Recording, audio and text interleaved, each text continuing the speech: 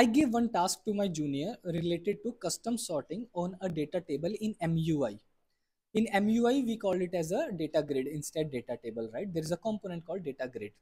So I gave him task that you need to do a custom sorting. It's a calendar, or you can say it as a scheduler. So in that, there are a couple of steps which needs to be performed. Like if you click on any header, then that same column should be highlighted. That is one task. And on every header, there is a time and date, right? And top of it, there is one icon.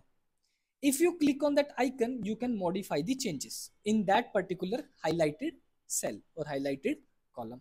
Second, these rows values can be empty as well as non-empty. Understood? So I gave him task. Initially, his design was good. He designed it beautifully. Design wise, UI side, all good. Now, when it comes to React or Angular, when it comes to logic, then problem comes. So when you write a logic, you should have a strong foundation. Your basics should be strong. That really helps. Especially when you are working in front end, your JavaScript should be good. Example, let me tell you with examples. So for custom sorting, it was like empty values. We have empty values, we have non-empty values. Non-empty values should come always above the empty values, no matter it is ascending and descending. So for this, you can Google, of course, you can do chat GPT as well, whatever you want. You can try on your own. Okay, that every time your values, non-empty values, should come above the empty values. This is one task. Second task, if I click on that header icon, which is also a part of header, that icon is also part of header. Now, if you click on that icon, sorting should not happen. So here comes the concept of stop propagation. But you need to pass all those values to its component as well, because when you click on that icon, a pop-up will appear where you have all the customer names or employee names with their activities. Understood? So now you can modify that activities. If you click on save, then what should happen? Then your page should be refreshed, and that initial sorting was on customer name, and that should happen now. Okay, so this was the task. Okay, he was messing it up, but then with the help of React developer tools, also with the help of console, we did debugging. We first tried to understand the flow, where the what is the flow right now. Okay, if I click on this button example, what all functions are being executed.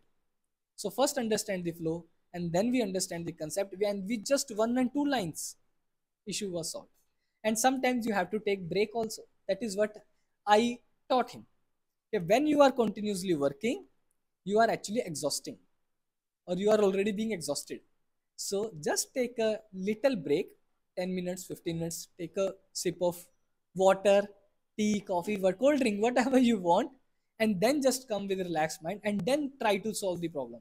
Sometimes it happens that when we are in washroom or when we are something doing extra, then suddenly that idea got clicked. Okay, for me also, when I was thinking on the first day, that idea was clicked at 2:30 a.m. Okay, everyone was sleeping, and then I woke up and I just thought that one thing. Okay, maybe by morning I might forget. Okay, let's try tonight also. It's just only 2 more 5 minutes work. Let's try. If it works, then good. If it not, then we will do tomorrow. And luckily it worked.